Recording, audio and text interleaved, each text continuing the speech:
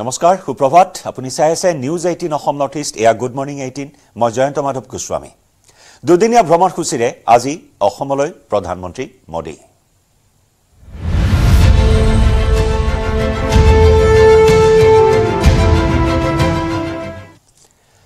আজি বিয়লি কাজিৰঙাত উপস্থিত হ'ব দেশৰ প্ৰধানমন্ত্ৰী নৰেন্দ্ৰ মোদী বিয়লি 4 বজাত তেজপুৰ বিমানবন্দৰত অৱতৰণ কৰি কাজিৰঙালৈ যাব প্ৰধানমন্ত্ৰী গৰাকী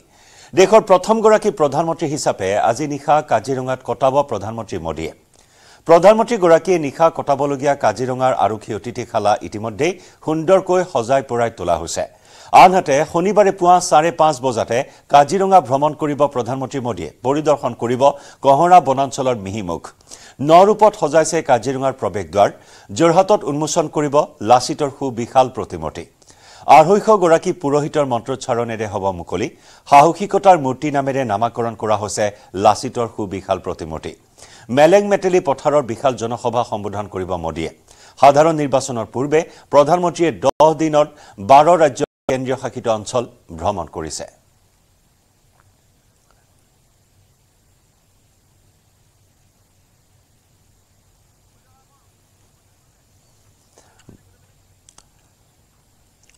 ভাৰতৰ প্ৰধানমন্ত্ৰী নৰেন্দ্ৰ মোদীৰ আগমনক কেন্দ্ৰ কৰি উদলি মদলি এই মুহূৰ্তত কাজিৰঙা আজি বিয়লি কাজিৰঙাত উপস্থিত হ'ব দেশৰ প্ৰধানমন্ত্ৰী নৰেন্দ্ৰ মোদী আৰু ভাৰতৰ প্ৰথমগৰাকী প্ৰধানমন্ত্ৰী হ'ব যিয়ে কাজিৰঙাত নৈশ যাপন কৰিব আৰু কি অতিথিশালা সুন্দৰ ৰূপত সজাই পৰাই তোলা হৈছে মোদীৰ আগমনক কেন্দ্ৰ কৰি কটকটীয়া নিৰাপত্তা বেষ্টনী গঢ়ি তোলা হৈছে কহৰা বনাঞ্চলৰ প্ৰৱেশদ্বাৰ সুন্দৰ ৰূপত উপস্থাপন কৰা হ'ব তাৰ বাবে সজাই পৰাই তোলা হৈছে প্ৰৱেশদ্বাৰ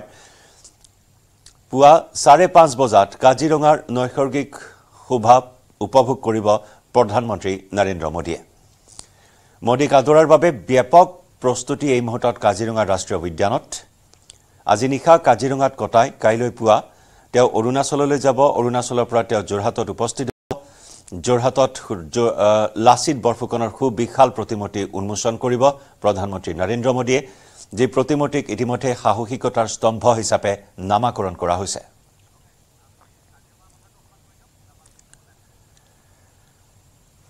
আৰু বোকাখাটত ইতিমধ্যে 1 লাখ বন্তি প্ৰজ্বলনেৰে প্ৰধানমন্ত্ৰীক আদৰণি জনোৱা হৈছে আৰু কাজিৰঙা ৰাষ্ট্ৰীয় উদ্যান কৰ্তৃপক্ষৰ এতিয়া ভীষণ ব্যস্ততা মোদীক আদৰিবলৈ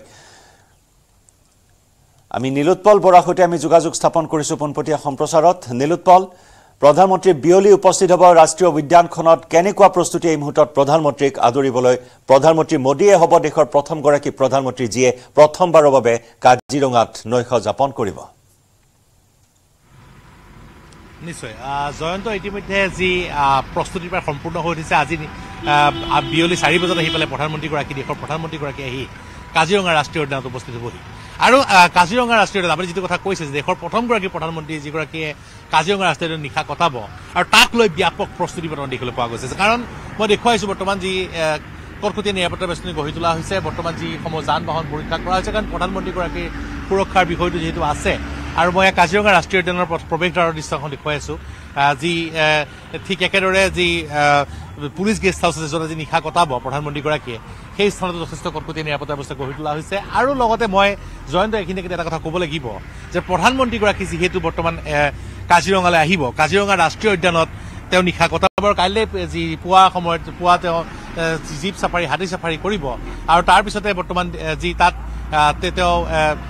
তাত থকাৰ পিছত আমি পূৰ্বতে যি দেখিছিলোঁ যে যি লাক্সাদ্বীপলৈ প্ৰধানমন্ত্ৰী গৈছে বা যি ঠাইলৈকে প্ৰধানমন্ত্ৰী গৈছে পৰ্যটনৰ ক্ষেত্ৰখনে কেতিয়া নতুন গতি লাভ কৰিছে কাৰণ প্ৰধানমন্ত্ৰীগৰাকী যেতিয়া কোনো ঠাইলৈ আহে তেওঁ যিহেতু বিশ্বৰ এগৰাকী সামাজিক মাধ্যমৰ এগৰাকী জনপ্ৰিয় ব্যক্তি সমগ্ৰ বিশ্বৰ ভিতৰতে চৰ্চিত সৰ্বাধিক জনপ্ৰিয় ব্যক্তি প্ৰধানমন্ত্ৰী নৰেন্দ্ৰ মোদী সামাজিক মাধ্যমত গতিকে প্ৰধানমন্ত্ৰীগৰাকীয়ে যি ঠাইলৈ যায় সেই ঠাইৰ যেতিয়া ফটো ভিডিঅ'সমূহ যেতিয়া সামাজিক মাধ্যমত তেওঁ শ্বেয়াৰ কৰিব নিশ্চিতভাৱে কাজিৰঙা ৰাষ্ট্ৰীয় উদ্যানৰ পৰ্যটনৰ ক্ষেত্ৰখনে এক নতুন মাত্ৰা লাভ কৰিব কাজিৰঙা ৰাষ্ট্ৰীয় উদ্যানৰ গুৰুত্ব সমগ্ৰ বিশ্বতে আছে সমগ্ৰ বিশ্বৰ পৰ্যটকে কাজিৰঙা ৰাষ্ট্ৰীয় উদ্যানলৈ আহে কিন্তু এতিয়াৰ পৰা যেন কাজিৰঙাৰ পৰ্যটনৰ উদ্যোগটো আৰু দুগুণ উৎসাহেৰে আগবাঢ়ি যাব কাৰণ যিহেতু দেশৰ প্ৰধানমন্ত্ৰীগৰাকীয়ে ইয়ালৈ আহি আছে দেশৰ প্ৰধানমন্ত্ৰীগৰাকীয়ে নিশা কটাব দেশৰ প্ৰধানমন্ত্ৰীগৰাকীয়ে কাজিৰঙা নৈসৰ্গিক সৌন্দৰ্যৰ বিষয়ে সমগ্ৰ সামাজিক মাধ্যমত তেওঁ শ্বেয়াৰ কৰিব তেওঁ দেখুৱাব সকলোকে তেওঁ যিহেতু জনাব আৰু তাৰ পিছত নিশ্চিতভাৱে কাজিৰঙাৰ পৰ্যটন ক্ষেত্ৰখন এক নতুন মাত্ৰা লাভ কৰিব আমি পুনৰ কৈছোঁ যে আজি 4 বজাত তেওঁ আহি পেলাই কাজিৰঙাত উপস্থিত হ'বহি পানবাৰীৰ পৰা 16 কিলোমিটাৰ পথ তেওঁ পানবাৰীতে হেলিকপ্টাৰ অৱতৰণ কৰিব তাৰ পৰা 16 কিলোমিটাৰ পথ তেওঁ 15 বজে আহিব তাৰ পিছত তেওঁ পানবাৰীত থকাৰ পিছত পানবাৰীৰ পৰা তেওঁ আহাৰ পিছত পুলিচ গেষ্ট হাউচত উপস্থিত হ'ব পুলিচ গেষ্ট হাউচত তেওঁ আজি নিশা কটাব কাইলৈ পুৱা 5:30 বজাতে হাতী সাফাৰী কৰিবলৈ তেওঁ যাব তাৰ পৰা তেওঁ আহি পেলাই তেওঁ পুৱা 7:30 বজাত ইয়াৰ পৰা তেওঁ অৰুণাচললৈ যাত্ৰা কৰিব অৰুণাচলত দি চেলা পাছত যিটো টানেল নিৰ্মাণ কৰা হৈছে অতি গুৰুত্বপূৰ্ণ কথা কিন্তু কাৰণ চেলা পাছ যথেষ্ট দুৰ্গম অঞ্চল সেই ঠাইসমূহ পূৰ্বে অৱহেলিত হৈ আছিলে কিন্তু উত্তৰ পূৰ্বক যে অষ্টলক্ষ্মীৰ স্থান দিছে বুলি প্ৰধানমন্ত্ৰীগৰাকীয়ে কৈছিলে সেই চেলা পাছত যেতিয়া তেওঁ টানেল নিৰ্মাণ কৰিব চেলা পাছ যি সমগ্ৰ উত্তৰ পূব ভাৰতৰ সুৰক্ষাৰ বাবে কবচ হৈ পৰিব চেলা পাছ গতিকে তাৰপিছত আজি লাচিত বৰফুকনৰ যি প্ৰতিমূৰ্তি উন্মোচন কৰিব যি বীৰত্বৰ প্ৰতীক লাচিত বৰফুকনক যে সন্মান যচা হ'ব সেই কথা বতৰাসমূহ আছে কিন্তু আটাইতকৈ গুৰুত্বপূৰ্ণ কথাটো হ'ল জয়ন্ত আমি যে কাজিৰঙা ৰাষ্ট্ৰীয় উদ্যানত যি এতিয়া বৰ্তমান উপস্থিত আছো কাজিৰঙা ৰাষ্ট্ৰীয় উদ্যানে কিন্তু ৰাষ্ট্ৰীয় উদ্যানত যি প্ৰধানমন্ত্ৰীগৰাকীৰ যি আগমন দেশৰ প্ৰথমগৰাকী প্ৰধানমন্ত্ৰী যি নৰেন্দ্ৰ মোদী হ'ব তেওঁ যি ইয়াত আহি পেলাই কাজিৰঙা ৰাষ্ট্ৰীয় উদ্যানত তেওঁৰ নিশা কটাব গতিকে কাজিৰঙা ৰাষ্ট্ৰীয় উদ্যানত প্ৰধানমন্ত্ৰী আগমনলৈ ব্যাপক এক উৎসাহ দেখিবলৈ পোৱা গৈছে আৰু বৰ্তমান যি আৰক্ষীয়ে হওক বা বন বিভাগেই হওক প্ৰশাসনিক বিষয়াসকলে ব্যাপক ব্যস্ততা দেখিবলৈ পোৱা গৈছে আৰু তাৰ লগতে নিৰাপত্তাৰ দিশটো কিন্তু গুৰুত্ব দিয়া হৈছে কাৰণ যিহেতু দেশৰ প্ৰধানমন্ত্ৰীগৰাকী ইয়ালৈ আহি আছে গতিকে নিৰাপত্তাৰ দিশটো নিশ্চিতভাৱে গুৰুত্বপূৰ্ণ হ'বই আৰু সেয়ে দেখিবলৈ পোৱা গৈছে যে পুৱাৰে পৰা যথেষ্ট ব্যস্ততা দেখিবলৈ পোৱা গৈছে নীলোৎপল আপুনি সংযুক্ত হৈ থাকক আৰু সঁচাকৈ বিশ্বৰ ঐতিহ্য ক্ষেত্ৰ কাজিৰঙা দৰ্শন কৰিব প্ৰধানমন্ত্ৰী মোদী আৰু দেশৰ ইতিহাসত এয়া প্ৰথমবাৰৰ বাবে কাজিৰঙা দৰ্শনৰ বাবে আহিব প্ৰধানমন্ত্ৰী নৰেন্দ্ৰ মোদী কাজিৰঙাৰ পিছতে যোৰহাটত আছে বিস্তৃত কাৰ্যসূচী যোৰহাটৰ প্ৰস্তুতিৰ বিষয়ে আমি এই মুহূৰ্তত জানিম সংযুক্ত হৈছো পোনপটীয়া সম্প্ৰচাৰত আমাৰ সাংবাদিক দিগন্ত হাজৰিকাৰ সৈতে দিগন্ত এফালে কাজিৰঙাৰ ব্যস্ততা আৰু আনফালে যোৰহাটৰ ব্যস্ততা কাইলৈ যোৰহাটত উপস্থিত হ'ব প্ৰধানমন্ত্ৰী মোদীক আদৰাৰ প্ৰস্তুতি কেনেকুৱা যোৰহাট জিলা প্ৰশাসনৰ নিশ্চয়কৈ জয়ন্ত চাওক কাইলৈ ৰাজ্যবাসী অসমীয়া জাতি এটা ঐতিহাসিক ক্ষণৰ সাক্ষী হ'ব কিয়নো জাতীয় বীৰ লাচিত বৰফুকনৰ সুউচ্চ প্ৰতিমূৰ্তি উন্মোচন কৰিব দেশৰ প্ৰধানমন্ত্ৰীগৰাকীয়ে আৰু লগে লগেই উৎসুকতাই বিস্তাৰিত কৰিব যে জাতীয় বীৰ লাচিত বৰফুকন কোন জাতীয় বীৰ লাচিত বৰফুকনৰ যি শৌৰ্য পূৰ্য বা ত্যাগৰ যি তেওঁৰ ত্যাগ সেই গোটেইখিনি কিন্তু বিশ্ববাসীৰ মাজত বিস্তাৰিত হ'ব ইতিমধ্যে যিহেতু কাইলৈ অৰুণাচলৰ পৰা তেওঁ পোনে পোনে যোৰহাটৰ লাচিত মৈদামত উপস্থিত হ'ব ইতিমধ্যে আমি যি আচলতে লাচিত মৈদামৰ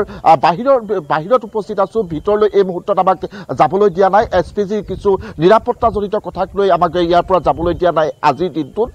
কিন্তু আমি এটা কথা ক'ব লাগিব যে প্ৰস্তুতি প্ৰায় সম্পূৰ্ণ সকলো প্ৰস্তুতি ইতিমধ্যে সম্পূৰ্ণ কৰি তুলিছে ইতিমধ্যে 1 বছৰ 2 মাহ 21 দিন যিদিনা ৰাজ্যৰ মুখ্যমন্ত্ৰী ডক্টৰ হিমন্ত বিশ্ব শৰ্মাই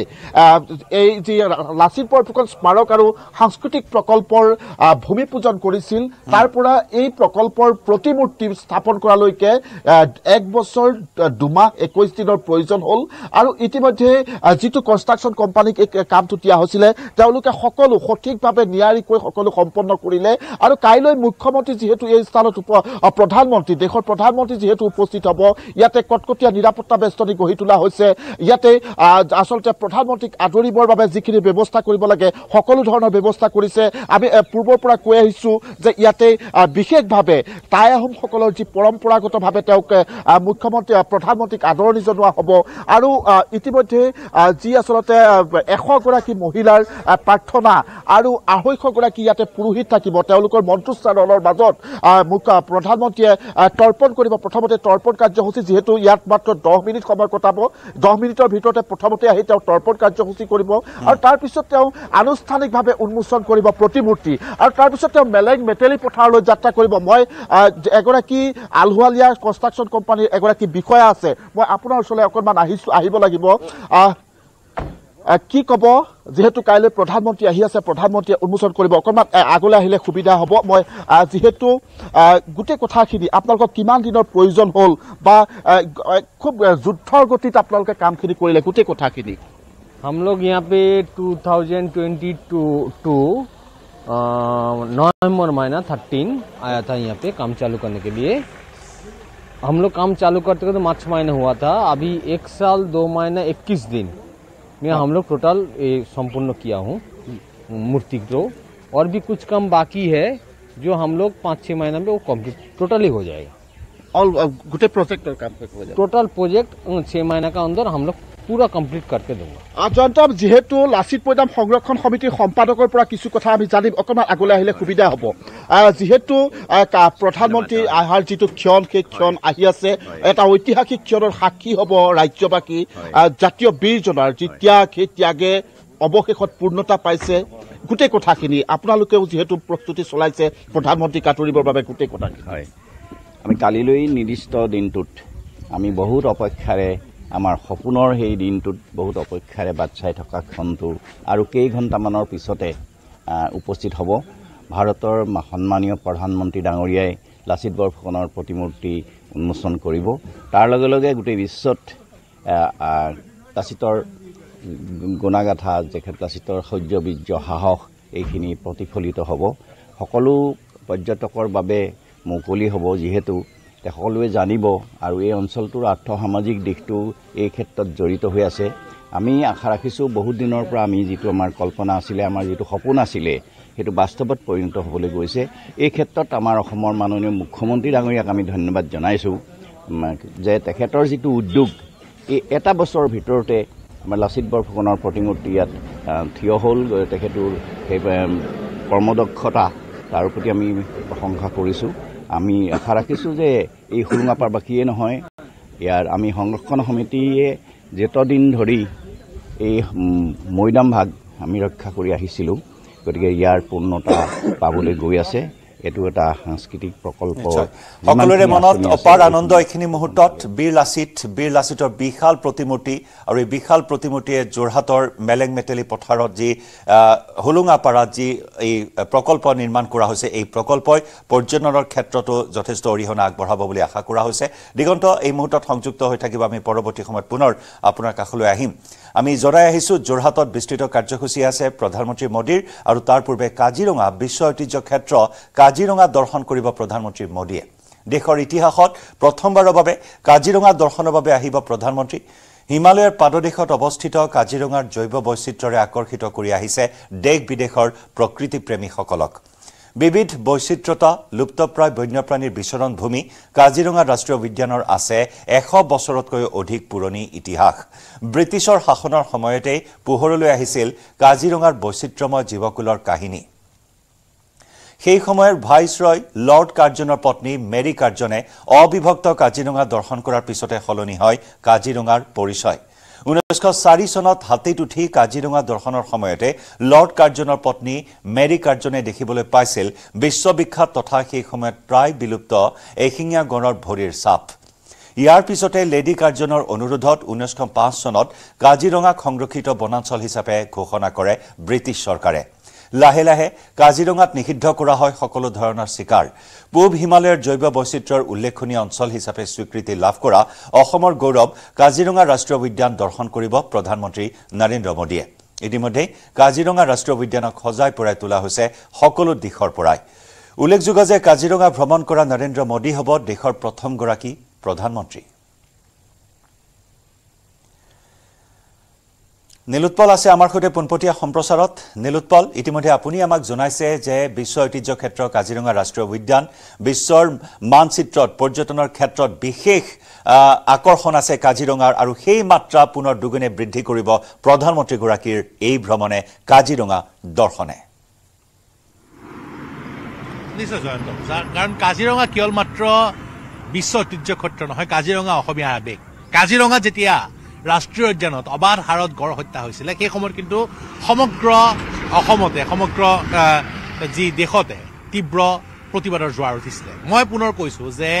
প্ৰধানমন্ত্ৰী নৰেন্দ্ৰ মোদীৰ কাজিৰঙাৰ প্ৰতি যি আৱেগ আছিলে, সেই কথা কিন্তু 2014 চনৰ নিৰ্বাচনৰ প্ৰাক মুহূৰ্তত সেয়া গম পোৱা গৈছিলে। 2014 চনৰ নিৰ্বাচনৰ পূৰ্বে যেতিয়া তেওঁ প্ৰধানমন্ত্ৰী হোৱা নাছিল, যেতিয়া তেওঁ নিৰ্বাচনী প্ৰচাৰৰ বাবে আহিছিলে, তেতিয়া কাজিৰঙা ৰাষ্ট্ৰীয় উদ্যানত যি অবাধ হাৰত যি গড় হত্যা হৈছিলে,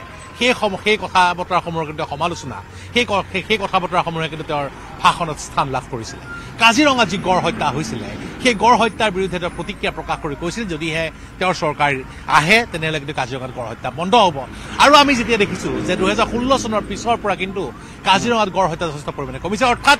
প্ৰধানমন্ত্ৰীগৰাকীয়ে বাৰে বাৰে কিন্তু কাজিৰঙাৰ এশিঙীয়া গড় সংৰক্ষণৰ ওপৰত গুৰুত্ব প্ৰদান কৰিছে আপুনি যিটো কথা উল্লেখ কৰিছে 1904 চনত যেতিয়া লৰ্ড কাৰ্জনৰ পত্নী আহি পেলাই গড়ৰ চাপ দেখি কাজিৰঙা ৰাষ্ট্ৰীয় উদ্যানক যে সংৰক্ষিত কৰাৰ কথা যে ব্ৰিটিছ চৰকাৰক অনুৰোধ কৰিছিলে সেই কথাকেই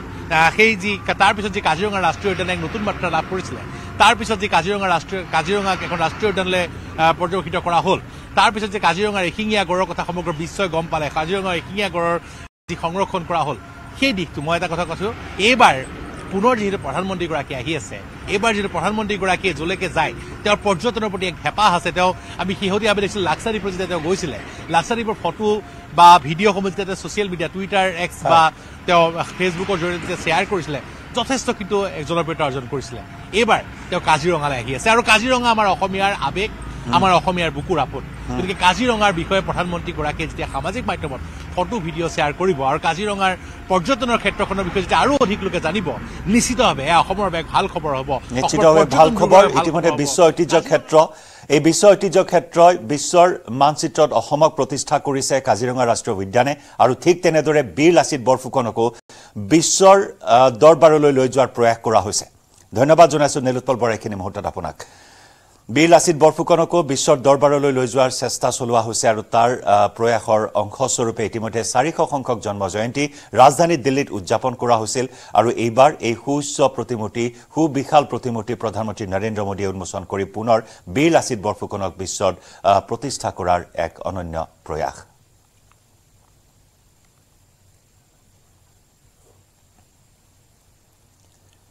পৰৱৰ্তী খবৰ আজি মহাশিৱৰাত্ৰি ৰাজ্যজুৰি শিৱৰাত্ৰিৰ মহা আয়োজন চলিছে দেৱাদিদেৱ মহাদেৱক আৰাধনা ভক্তগণৰ মনোবাঞ্ছা পূৰণাৰ্থে শিৱ মন্দিৰে মন্দিৰে ভক্তৰ পুৱাৰে পৰা লানি নিচিগা হত মন্দিৰে মন্দিৰে আড়ম্বৰপূৰ্ণভাৱে চলিছে দেৱাদিদেৱ মহাদেৱক আৰাধনাৰ আয়োজন বাবা শিৱৰ আশীষ ল'বলৈ শিৱসাগৰৰ ঐতিহাসিক শিৱদৌলত বীৰ দি বাট নোপোৱা অৱস্থা একেই পৰিৱেশ নগাঁৱৰ মহামৃত্যুঞ্জয় মন্দিৰতো পুৱাৰে পৰা বাবাৰ আশীষ ল'বলৈ ভিৰ কৰিছে অগণন ভক্তই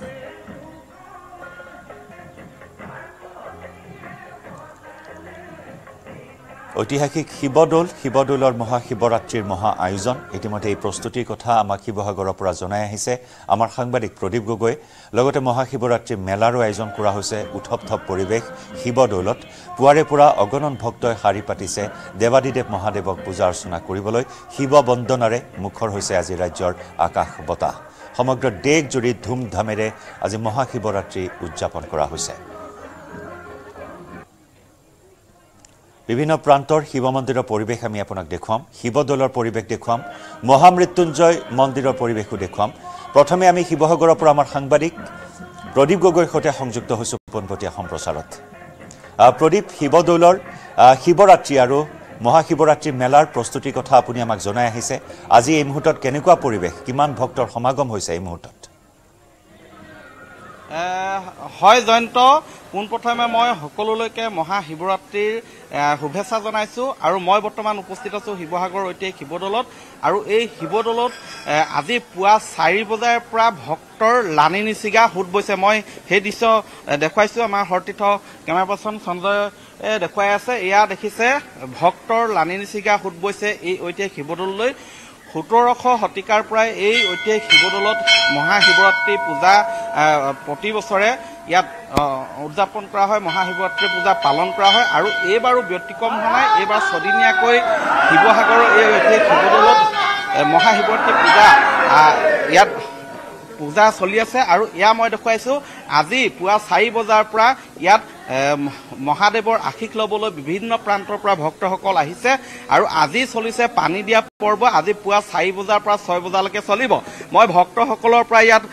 ভাষ্য সংগ্ৰহ ল'ম বাইদেউ ক'ৰ পৰা আহিছে হয় মই শিৱসাগৰে মহাশিৱৰাত্ৰি পূজাৰ শুভেচ্ছা জনাইছোঁ হয় আপোনালৈ জনালোঁ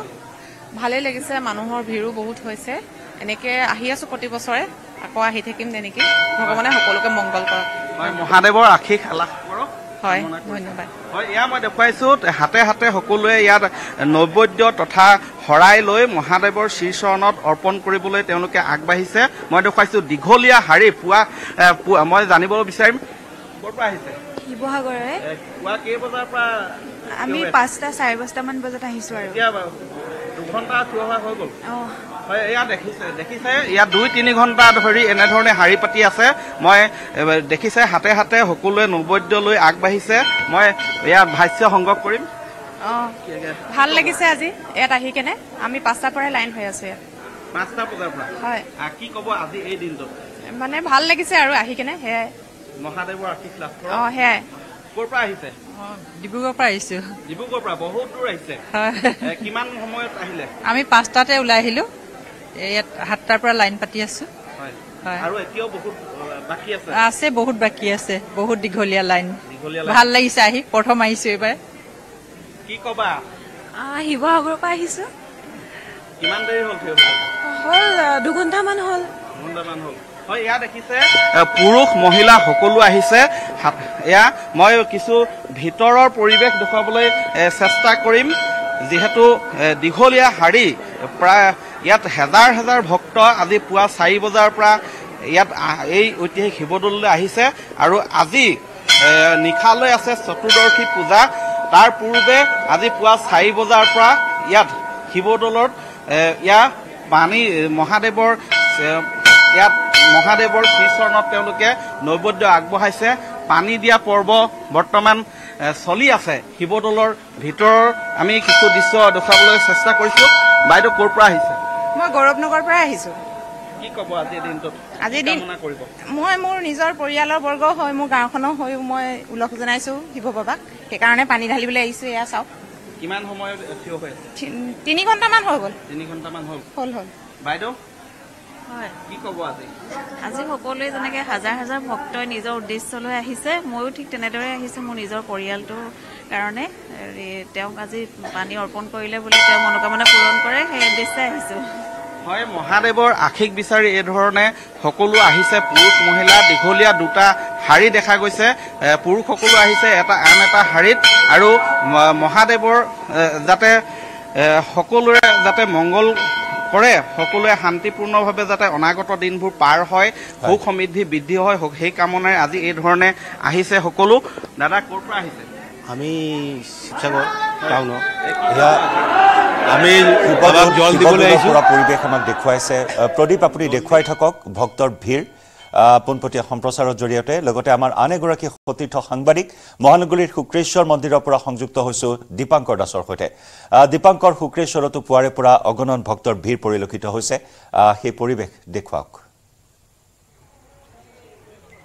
নিশ্চয় জয়ন্ত আমি ৰাজ্যৰ প্ৰতিটো প্ৰান্তৰ শিৱ মন্দিৰৰ সন্মুখৰ পৰা পুৱাৰ ভাগৰ পৰিৱেশসমূহ দেখুৱাই গৈছোঁ আৰু এই মুহূৰ্তত গুৱাহাটী মহানগৰীৰ শুক্ৰেশ্বৰ মন্দিৰত উপস্থিত আছোঁ আৰু এই একেই ধৰণৰ পৰিৱেশ পুৱাৰে পৰা দেখিবলৈ পোৱা গৈছে শিৱ ভক্তৰ ভিৰ কাৰণ আজি শিৱৰাত্ৰি আৰু বিশেষকৈ আজি সন্ধিয়াৰ ভাগৰ পৰা যিহেতু এই পূজাৰ পৰ্ব আৰম্ভ হ'ব কিন্তু লোকবিশ্বাস মতে আজি নিশাৰ ভাগত এই পূজা উদযাপন হ'লেও কিন্তু পুৱাৰ পৰা শিৱ মন্দিৰৰ ভিৰ কিন্তু এক প্ৰকাৰ অভাৱনীয়ভাৱে দেখিবলৈ পোৱা গৈছে আৰু এয়া হৈছে পুৱাৰ পৰিৱেশ আৰু চাওক কল্পনা কৰক এই ৰাতিপুৱা 8 বজাতেই এনেধৰণৰ এটা দীঘলীয়া শাৰী শুক্ৰেশ্বৰ মন্দিৰত দেখিবলৈ পোৱা গৈছে গতিকে ভিতৰ ভাগলৈ কিছু সোমাই যাবলৈ চেষ্টা কৰিম ভিতৰৰ পৰাও পৰিৱেশ দেখুৱাম কাৰণ দূৰ দূৰণিৰ পৰা ভক্ত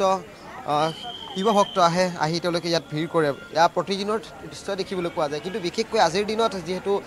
শিৱৰাত্ৰি বা শিৱক পূজা অৰ্চনা বা উপাসনা কৰা হ'ব গতিকে কি মনৰ বাঞ্ছা লৈ বা কি তেওঁলোকে প্ৰাৰ্থনাৰে তেওঁলোকে আহি শিৱৰ এইসমূহ উপাসনাথলীসমূহত তেওঁলোকে ভিৰ কৰিছে সেয়া কিছু কথা পাতিবলৈ চেষ্টা কৰিম বাইদেউ ক'ৰ পৰা আহিছে ক'ৰ পৰা पाटासिल पूजा है शिवरात्रि की कैसे मनो बहुत अच्छा लग रहा है व्रत किए मंदिर आए हैं কথা পাতিম জয়ন্ত আগুৱাই যাবলৈ চেষ্টা কৰিম আৰু এয়া সংখ্যক ভক্তৰ বৰ্তমান ভিৰ দেখিছোঁ পুৱাৰ ভাগতে আৰু উদ্যোক্তা আছে কিছু মই তেওঁলোকৰ সৈতে কথা পাতিব চেষ্টা কৰিম কি কাৰ্যসূচী আছে আজি দিনটো ভিতৰলৈ যাম আৰু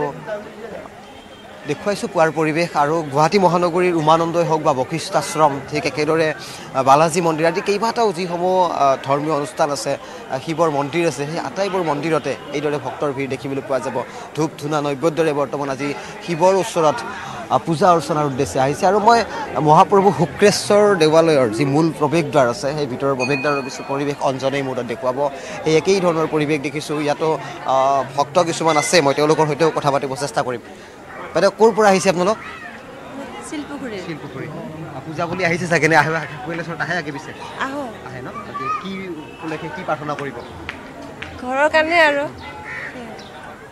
স্যাৰ দেখুৱাইছো জয়ন্ত আৰু পৰৱৰ্তী সময়তো আমি কিছু ভক্তৰ সৈতে কথা পাতিবলৈ চেষ্টা কৰিম আৰু ইয়াৰ যিসমূহ পূজা কৰি আছে বা তেওঁলোকৰ সৈতে আমি কথা পাতিম গতিকে পৰৱৰ্তী পৰিৱেশত আমি কিছু পৰিৱেশ দেখুৱাবলৈ চেষ্টা কৰিম জয়ন্ত আচ্ছা ধন্যবাদ দীপাঙ্কৰ আৰু প্ৰদীপ আপোনাকো ধন্যবাদ জ্ঞাপন কৰিছো এইখিনি মুহূৰ্তত দুগৰাকী সাংবাদিকে আমাক দেখুৱাইছে মহাশিৱৰাত্ৰিৰ ধুমধামেৰে যি আয়োজন চলিছে পুৱাৰে পৰা অগণন ভক্তই ভিৰ কৰা পৰিলক্ষিত হৈছে শৃংখলাবদ্ধভাৱে শাৰী পাতি দেৱাদিদেৱ মহাদেৱক পূজা অৰ্চনা আগবঢ়াইছে ভক্তপ্ৰাণ ৰাইজে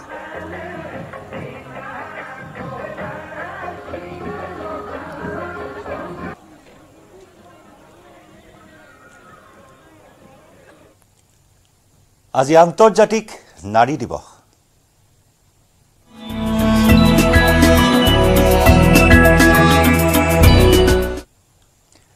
8 মাৰ্চ প্ৰতি বছৰে 8 মাৰ্চত পালন কৰা হয় আন্তৰ্জাতিক নাৰী দিৱস সৰ্বত্ৰ চৰ্চিত হৈছে নাৰী পুৰুষৰ সম অধিকাৰ সম মৰ্যাদা আদি বিষয়বোৰ বিশ্বৰ বিভিন্ন প্ৰান্তৰ লগতে অসমতো নাৰী দিৱসৰ সৈতে সংগতি ৰাখি আয়োজন কৰা হৈছে বিভিন্ন কাৰ্যসূচী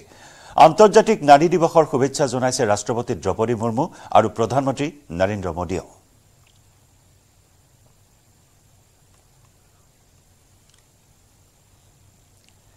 697 কোটি টকাৰ ব্যয়েৰে নিৰ্মাণ হৈছে চেলা পাছৰ সুৰংগ 11.315 কিলোমিটাৰ দৈৰ্ঘ্যৰ এই সুৰংগৰে বছৰৰ 12 মাহে এলএচি লৈ যাতায়াত সুনিশ্চিত হ'ব নিমিষতে স্থানান্তৰ কৰিব পৰা যাব সীমান্তলৈ সেনাৰ সামগ্ৰী 2019 চনৰ ফেব্ৰুৱাৰীত মোদীয়ে স্থাপন কৰিছিল চেলা পাছৰ সুৰংগৰ আধাৰশিলা 1300 ফুট উচ্চতাত অৱস্থিত চেলা পাছৰ সুৰংগ এই সুৰংগই টাৱাঙলৈ সুগম কৰিব যাতায়াত বছৰৰ 12 মাহে এলএচি লৈ যাতায়াত সুনিশ্চিত কৰিব এই সুৰংগই সীমান্তলৈ সেনা সামগ্ৰী নিমিষতে স্থানান্তৰ কৰিব পৰা যাব পূৰ্বতে বালিপাৰা টাৱাং সংযোগী পথ বছৰৰ কেইবামাহ বন্ধ হৈ থাকে তুষাৰপাতৰ ফলত যাতায়াতত বিঘিনি ঘটিছিল পূৰ্বৰ এই পথছোৱাত 2019 চনৰ ফেব্ৰুৱাৰীত মোদীয়ে স্থাপন কৰিছিল আধাৰশিলা 11.315 কিলোমিটাৰ দৈৰ্ঘ্যৰ এই সুৰংগ নিৰ্মাণত ব্যয় হৈছে 697 কোটি এই প্ৰকল্পৰ অধীনত নিৰ্মাণ কৰা হৈছে দুটা সুৰংগ এটা 980 মিটাৰ দৈৰ্ঘ্যৰ আৰু আনটো 1.5 কিলোমিটাৰ দৈৰ্ঘ্যৰ 1962 চনত 20 অক্টোবৰত চীনা সৈন্যই মেকমোহন লাইন অতিক্ৰম কৰি টাৱাং সীমান্তইদি ভাৰতত প্ৰৱেশ কৰিছিল এমাহৰ বিভীষিকাৰ অন্ত পেলাই একপক্ষীয় যুদ্ধবিৰতি ঘোষণা কৰি চীনা সেনা ঘূৰি গৈছিল চীনে অৰুণাচলক আজিও নিজৰ অংগ বুলি দাবী কৰে ভাৰতৰ অবিচ্ছেদ্য অংগ অৰুণাচলক চীনৰ পৰা সুৰক্ষা প্ৰদানৰ দিশত চেলা সুৰংগই নিৰ্ণায়ক ভূমিকা পালন কৰিব news desk report news 18 Assam north east নলবাৰীত দুৰ্বৃত্তই লুটিলে আত্মসহায়ক গোটৰ 6 লাখ টকা চাহ খাবলৈ লওঁতে 6 লাখ টকা লৈ উধা হ'ল দুৰ্বৃত্ত ইউনিয়ন বেংকৰ পৰা দুই মহিলাই উলিয়াইছিল ধনৰাশি এখন ই-ৰিক্সাত থৈ দিছিল ধনৰাশি নলবাৰী গণেশ মন্দিৰত লুটপাটৰ ঘটনা সংঘটিত হ'ল আত্মসহায়ক গোটৰ টকা বেংকৰ পৰা উলিয়াই আনি ঘৰমুৱা হৈছিল দুইগৰাকী মহিলা নিয়ৰজ্যোতি আত্মসহায়ক গোটৰ ধন লুটি লৈ গ'ল দুৰ্বৃত্তই এই ঘটনা সন্দৰ্ভত নলবাৰী সদৰ আৰক্ষী থানাত এজাহাৰ দাখিল কৰিছে ভুক্তভোগী মহিলা দুগৰাকী দুসা খালো তেখেতক খাই ফেলে ওলে আহি আমি ওলে নাখাওঁতে তেখেতে ওলে আহাৰ পিছত আমাৰ হাজবেণ্ডে গাড়ীত বহি আছে তেতিয়া তাহত তেখেতক কৈছে আপুনি যাই খাই হওক মই ৰখি আছো যাওক সেনেকে ক'লা তাৰপিছত এখেতে কৈছে মই নাযাওঁ দিয়ক কৈছে নহয় যাওক মই খাই আহিলোঁ আপুনিও যাওক সেনেকে কৈছে কোৱাৰ পিছত এওঁ খাবা গেল খাই অহাৰ পিছত দোকানৰ পৰা অহাৰ পিছত আমি গোটেইকেইটা গাড়ীত উঠিলোঁ উঠি পেলাই গুচি গৈছোঁ যোৱাৰ পিছত আপোনাৰ আমি চকত যেতিয়া আমাৰ ঘৰৰ চকটো পাম নহয় তাতে নামি পেলাই আমি নামিলোঁ নামি আৰু কৈছে মই সেইফালে ভাড়া মানুহ দুজনক মই থৈ আহোঁ দা তো নাযাওঁ সেনেকৈ বুলি মোক তেওঁ নামি পেলাই ডিকিটো খুলি পেলাই মই পইচাটো দিম বুলি মানে বেগটো দিম বুলি তেওঁ নামি পেলাই যে এনেকৈ ডিকিটো খুলি চাই তো বেগটো নাই মহানগৰীত পুনৰ ফুটিল পানীৰ পাইপ এইবাৰ পাণবজাৰত পানীৰ পাইপ ফুটি হাহাকাৰ সমগ্ৰ অঞ্চলটোত সৃষ্টি হ'ল কৃত্ৰিম বানৰ এই ঘটনাৰ ফলত ৰাজপথত প্ৰকাণ্ড গাঁতৰ সৃষ্টি হয় ৰাজপথৰ গাঁতত আবদ্ধ হৈ পৰিল বাইক মহানগৰীত পুনৰ পানীৰ পাইপ ফুটি হাহাকাৰ এবাৰ পাণবজাৰত ফুটিল পানীৰ পাইপ সমগ্ৰ অঞ্চলটোত সৃষ্টি হ'ল কৃত্ৰিম বানৰ ঘটনাৰ ফলত ৰাজপথত প্ৰকাণ্ড গাঁতৰ সৃষ্টি হ'ল আৰু সেই গাঁততে আবদ্ধ হৈ পৰিল বাইক আৰোহী এয়া পাণবজাৰৰ দৃশ্য আমি দেখুৱাইছো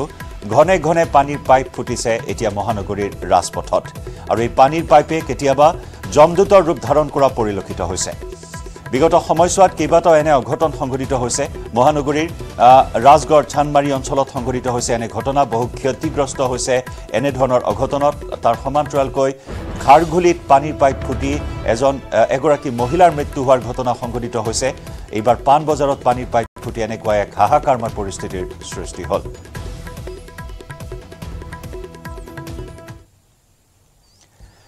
নিৰ্বাচনী অধিসূচনা জাৰি হোৱাৰ পূৰ্বে দেশত বলবৎ হ'ব বহু বিতৰ্কিত নাগৰিকত্ব সংশোধনী আইন গৃহমন্ত্ৰী অমিত শাহৰ সদম্ভ ঘোষণা ৰাজ্যত কা বিৰোধী আন্দোলনৰ হুংকাৰ দি থকাৰ সময়তে এই ঘোষণা কেন্দ্ৰীয় গৃহমন্ত্ৰী অমিত শাহৰ কা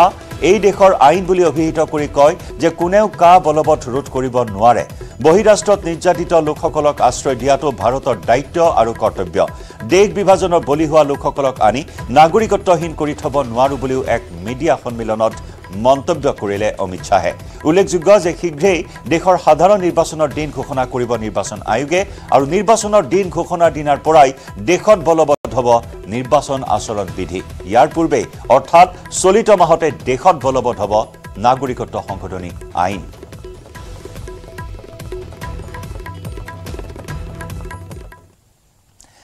নিৰ্বাচনৰ পূৰ্বে কেন্দ্ৰীয় কৰ্মচাৰীলৈ সুখবৰ কেন্দ্ৰীয় কেবিনেটৰ গুৰুত্বপূৰ্ণ সিদ্ধান্ত 4% বৃদ্ধি কৰা হৈছে মৰগীয়া বানচ বৰ্তমান 50% হ'ব কেন্দ্ৰীয় কৰ্মচাৰীৰ মৰগীয়া বানচ কেন্দ্ৰীয় কেবিনেটত গুৰুত্বপূৰ্ণ সিদ্ধান্ত উপকৃত হ'ব 48,67,000 কৰ্মচাৰী লগতে উপকৃত হ'ব 68 লাখ পেঞ্চনাৰ ইয়াৰ বাবদ কেন্দ্ৰীয় চৰকাৰৰ বছৰি ব্যয় হ'ব 12,868 কোটি টকা চলিত বছৰৰ 1 জানুৱাৰীৰ পৰা কাৰ্যকৰী হ'ব নতুন নিৰিখ ইয়াৰ উপৰিও কেন্দ্ৰীয় কৰ্মচাৰী ঘৰ ভাড়াৰ বানচতো অনুমোদন কেন্দ্ৰীয় কেবিনেটৰ केंद्र सरकार के कर्मचारियों को जो दे डीएनएस अलाउंस मिलता है और जो पेंशनर्स हैं जिनको डीएनएस रिलीफ मिलता है इन दोनों में 1 जनवरी 2024 से 4% की वृद्धि करने का निर्णय लिया है 1 जनवरी 24 से 4% की वृद्धि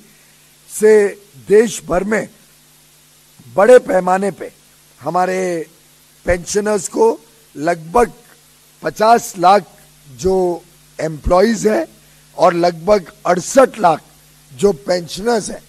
इन सबको इसका लाभ होगा और इसका व्यय लगभग 12,868 करोड़ रुपए केंद्र सरकार के ऊपर रहेगा इसके अलावा एक और लाभ जो इससे जुड़ा हुआ है अब डीए कुल मिला के 50% हो गया 46 से बढ़कर 4% जोड़ के 50% हो गया तो इसके कारण अब जो हाउस रेंट अलाउंस हमारे कर्मचारियों को मिलता है उसकी मूल वेतन का जो हाउस रेंट अलाउंस है वो भी 27, 18 और 9% से बढ़ के 30, 20 और 10% दिया जाएगा अंतर्राष्ट्रीय महिला दिवस के उपलक्ष्य हमारी माता बहनों को तोहफे के रूप में जो 300 रुपए टारगेटेड सब्सिडी प्रधानमंत्री उज्ज्वला योजना के लाभार्थियों को दी जाती है जिसकी अवधि 31 मार्च 2024 तक थी उसको 1 वर्ष के लिए बढ़ा दिया जाए और अब 300 रुपए प्रति सिलेंडर हर वर्ष 12 सिलेंडर तक की सीमा तक हमारे प्रधानमंत्री उज्ज्वला योजना के लाभार्थियों को 31 मार्च 2025 तक यानी 1 साल की अवधि बढ़ाते हुए लगभग 10 करोड़ से अधिक परिवारों को ये लाभ मिलेगा एआई मिशन के तहत 10,372 करोड़ रुपए की व्यय से एक बड़ा ही एम्बिशियस इंडिया एआई मिशन जो आर्टिफिशियल इंटेलिजेंस के क्षेत्र को और इसमें जो इनोवेशन जो शोध हो रहा है उसके पूरे इकोसिस्टम को और प्रोत्साहन देने के लिए 7 प्रमुख अंश पर ध्यान देते हुए एक इंडिया एआई मिशन प्रधानमंत्री नरेंद्र मोदी जी के नेतृत्व में आज के मंत्रिमंडल की बैठक में स्वीकृत किया गया है।